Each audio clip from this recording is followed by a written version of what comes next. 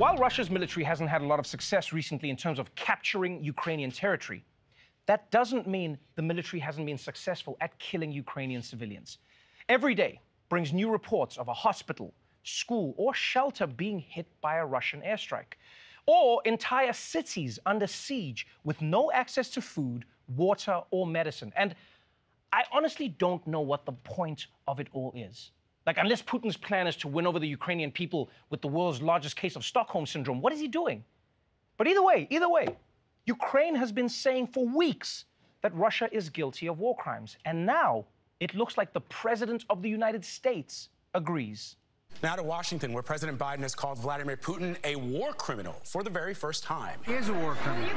The White House says President Biden was, quote, speaking from the heart about Vladimir Putin's barbaric actions when he made that declaration. The Kremlin responded to that charge just moments ago, calling it, quote, absolutely unacceptable and inexcusable, and pointing to the U.S. bombing of Hiroshima and Nagasaki during World War II.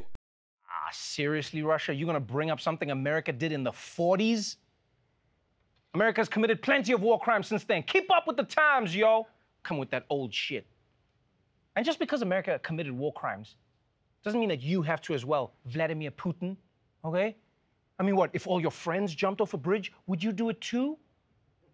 No, seriously, would you? I'm just brainstorming ways to end this whole thing. I just want to know what you'd do, you know? Now, despite being under constant bombardment, Ukraine's president, Vladimir Zelenskyy, he's made it clear that he has no plans, zero, nada, to ever surrender to Russia. Yeah, practically every day, he releases a new video reassuring Ukrainians that he's still in charge, he's still in Kiev, and he's still making olive green T-shirts the hottest fashion item of 2022. Although, if you were watching Ukrainian news yesterday, you might have heard a very different message. A video claiming to show Ukraine President Vladimir Zelenskyy calling for the Ukrainian people to surrender to Russia was aired on news station Ukraine 24. It then circulated on social media. In the deepfake video, a phony President Zelenskyy tells Ukrainians to put their weapons down in their war with Russia. Digital forensics experts quickly picked it apart, catching a number of visual and audio glitches. The official Facebook account for Ukraine's land forces posted a warning that more videos like this may be coming. Yeah. You know what's funny is the first time I saw a deep fake, the first time, I wondered when it would finally be used for something dangerous in the world, like something actually meaningful. Because you realize, like, some Ukrainians could have seen this video and actually surrendered. And the only reason they spotted this was because of small discrepancies, and also because the fake Zelenskyy says that Putin had a big dick and he's a karate king. I mean, that sort of gave it away. But you realize why deepfakes are so scary, right? Is because they can make you think that anyone was doing anything, even if they weren't. Like, for instance, have you seen, there's a video of me online where they make it look like I was crying at the end of Jurassic World, which is ridiculous. Why would I cry just because that one dinosaur fought with the other dinosaur? Like, I like dinosaurs. Why are they killing each other? Why are the dinosaurs biting each other? Why are they doing that? You see, they did it again. That was... The point is, this was a bullshit way for Russia to try and win this war. Yeah. Which is why we at The Daily Show decided we're getting back at Putin by releasing our own deepfake video. It's me, Vladimir Putin. I made boo-boo invading Ukraine, and I just pooped my pants. Ha! Checkmate, Putin.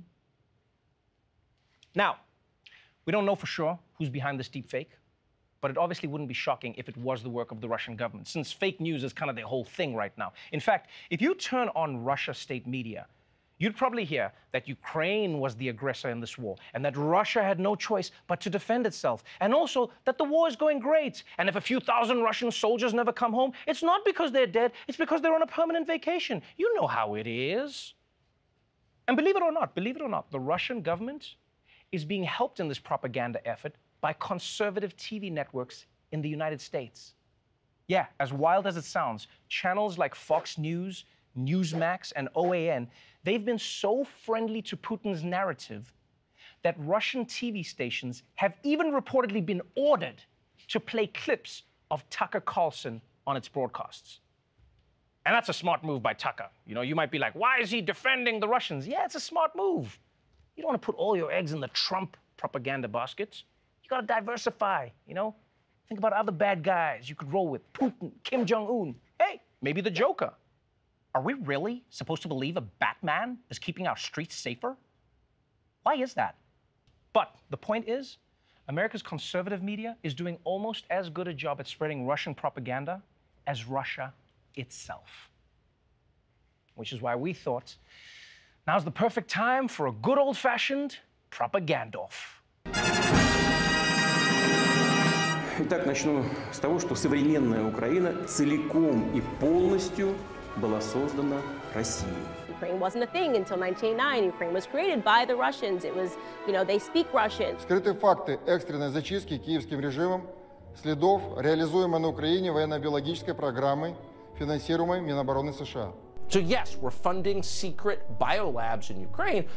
Путин вам сказал, инфраструктуру НАТО на границе 97-го года. Нам с вами просто не оставили ни одной другой возможности защитить Россию, наших людей, кроме той. Just like we would not want Russia to come in and start putting their tanks and missiles on our borders, Russia says, hey, I don't want US and NATO coming and making their military outposts on our borders within Ukraine. Пронацистский режим в Киеве мог получить в свои руки оружие массового уничтожения. Rampant neo-Nazism in Ukraine itself. There were Nazis in Ukrainian divisions, and there still are Ukrainian Nazis. You can find pictures of them online, holding up the NATO flag and the swastika. Разят гадину фашистскую. Remember that Zelenskyy is a thug. Remember that the Ukrainian government is incredibly corrupt and it is incredibly evil. The illegal coup in Kiev in February 2014, with the support of the United States, where the legitimately elected president of the country was overthrown. A country which government only exists because of the Obama State Department helped to overthrow the previous regime. Пытаясь отменить Россию, Запад сорвал с себя все маски приличия, стал действовать по-хамски. Look, Russia is now being canceled.